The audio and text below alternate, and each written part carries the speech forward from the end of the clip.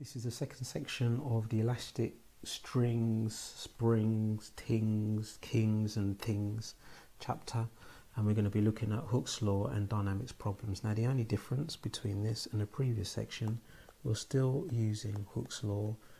In the last section things were in equilibrium.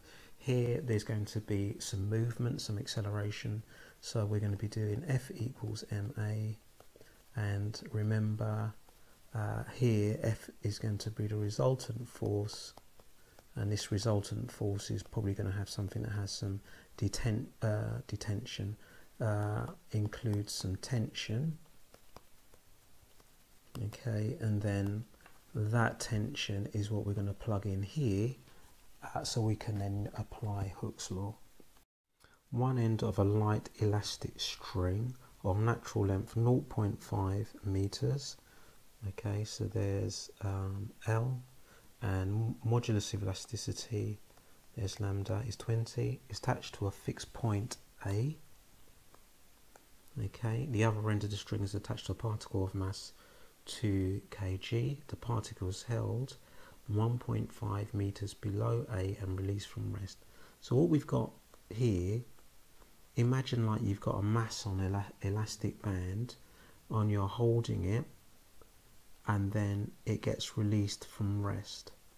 Okay, so you've got this string stretched out from its natural length of 0.5 meters, that's what it would be naturally, and it's been extended to 1.5 meters, so I can work out that the extension, so this is L here, the extension of it is going to be 1 meter.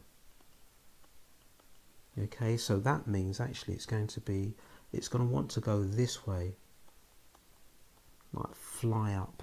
So the acceleration is going to be upwards. We've got the mass of the particle, which is 2, so its weight is 2g, and then we're going to have the tension going this way. And we want to find the initial acceleration, so let's start by resolving forces upward. So I will have the resultant force will be T minus 2g equals ma, so 2a. Right, so we need to know what T is, so now we can use Hooke's law to find T.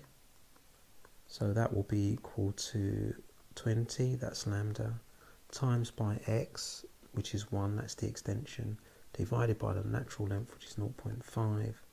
So T is 40 newtons. That can go back here. Yeah. That 40 is going to go here.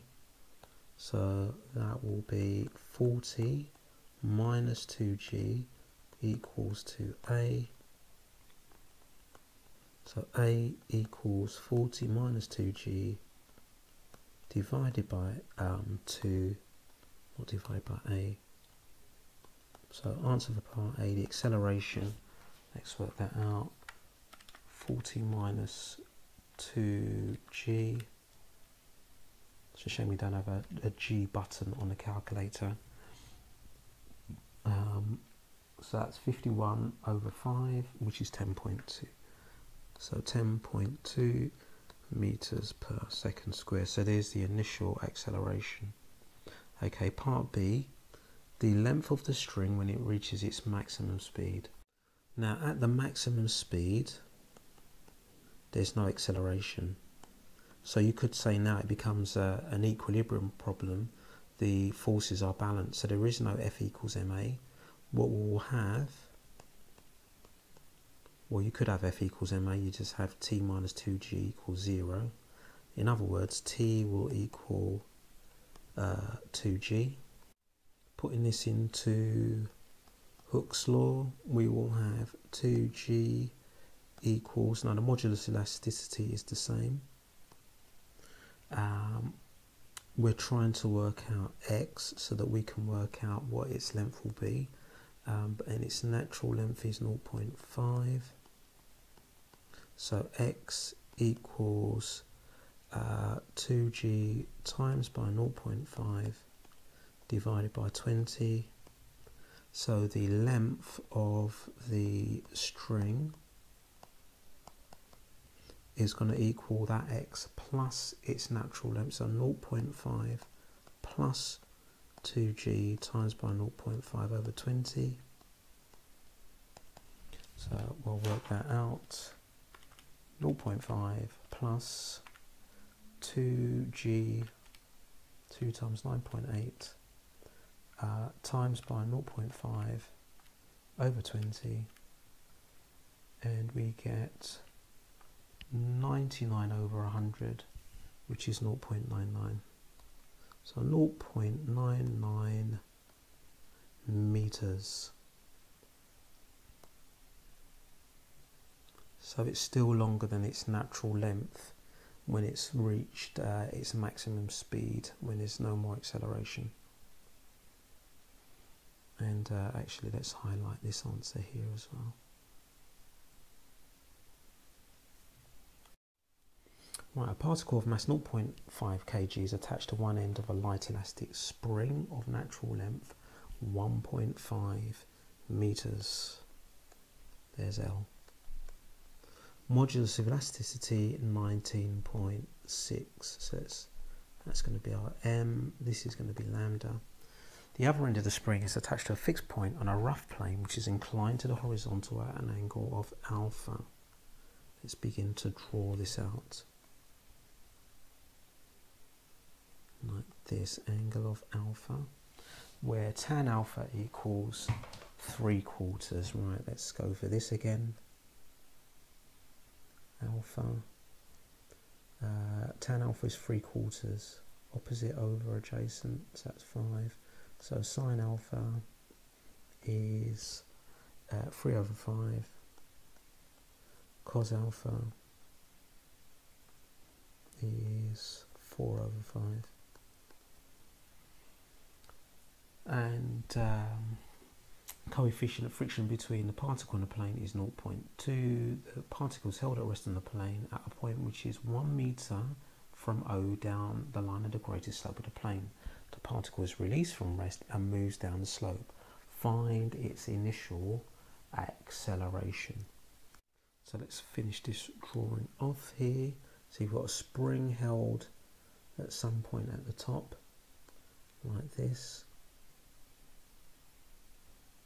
Okay, so that's probably enough of my spring. I've got a mass here. Now let's think about this. The natural length of the spring is 1.5. The particle is 1 meter down from the end of the spring. So the spring is in compression. That means there's thrust. The spring wants to move this way. So there's our T going that way. Even though it wants to move that way, we're going to have friction this way. And that's going to be mu R. So if we have friction and mu R, we need to know R, which means we need to break out the force into its components.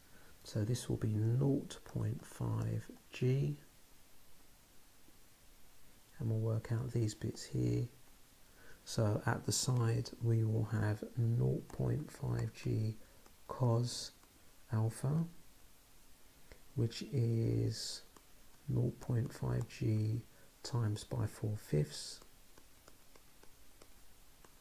And if we work that out, I'm sure we can simplify that even more. 0.5 times by 4/5 is going to give us 2/5 G. So that just becomes 2/5 G. And down here we'll have 0.5 sine alpha. So that's going to be 0.5 times by 3/5 G. 0.5 G times by 3/5. So that's going to be 0.5 times by 3/5. So we get 3 over 10 G. Now, because we know the natural length of the spring and we can work out its compression, and we know the modulus of elasticity, we can work out the tension, so we'll start with that. So T equals lambda x over L. So T equals, now lambda we were told was 19.6, which happens to be 2 times 9.8, what if that's deliberate, times by x. Now the spring was 1.5 meters long, that was its natural length, and it's been squashed down to 1 meter. So the compression is 0.5 meters. I know this isn't to scale. So x is going to be 0.5 over its natural length, which is 1.5. So this will give us T equals, let's work this out, 19.6 times 0.5 divided by 1.5 is 98 over 15. I might leave it as that because it's like 6.53333 recurring.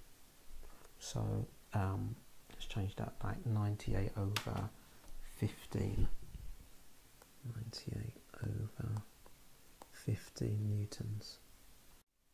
Now we'll start resolving the forces because we want to work out the initial acceleration.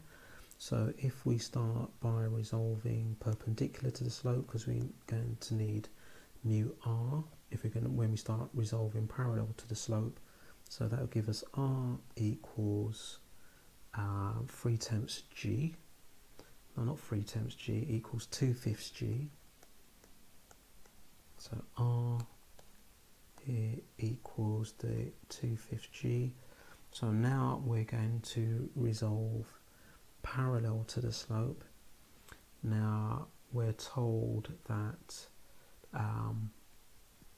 well, it doesn't matter if we resolve upwards or downwards, we just need to know that which direction it's going to be moving in. So since the string is compressed, or the spring, sorry, is compressed to meter, the whole thing wants to accelerate down the slope. Yeah, so maybe I'll change my arrow to down like that.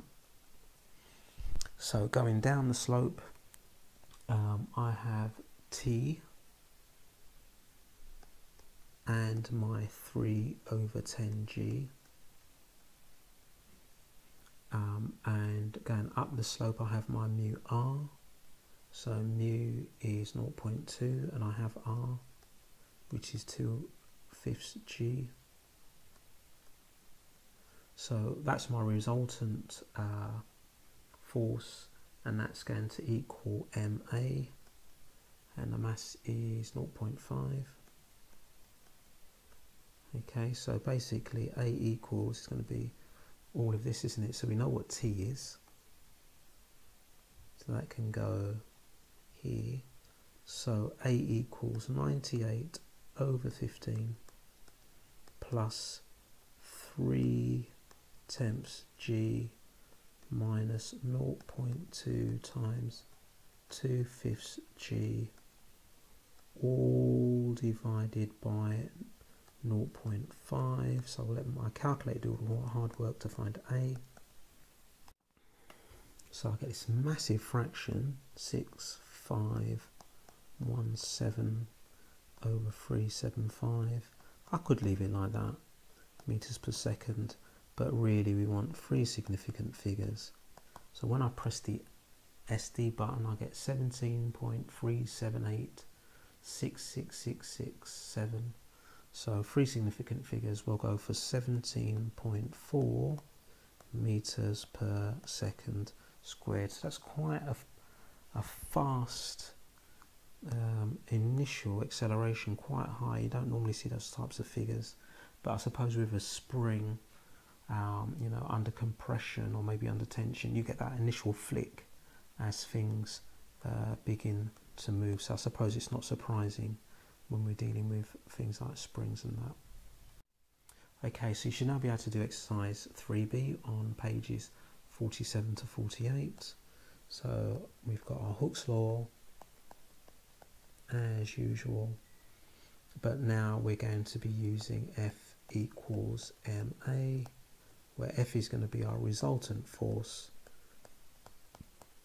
and this is no different from working out the resultant force that we do on any type of question where there's like some sort of initial acceleration. So it may be something on a slope like this, it may be something hanging vertically like this, so it could be a string or a spring with some sort of mass on the end, or it could be where you've got maybe a string or a spring sort of this way, yeah. But what's important, look at whether the string or the spring is in compression or extension, so you can work out the direction which the particle wants to move. So I'm going to say always start by working out which direction the particle is going to move, and you'll know that by whether the string or spring is in compression or extension, because the spring wants to move the other way. If it's in extension, it wants to flick back, it wants to get back to its natural length. If it's in compression, again, it wants to spring out to its natural length. So use that to help you what direction it's initially going to be moving in.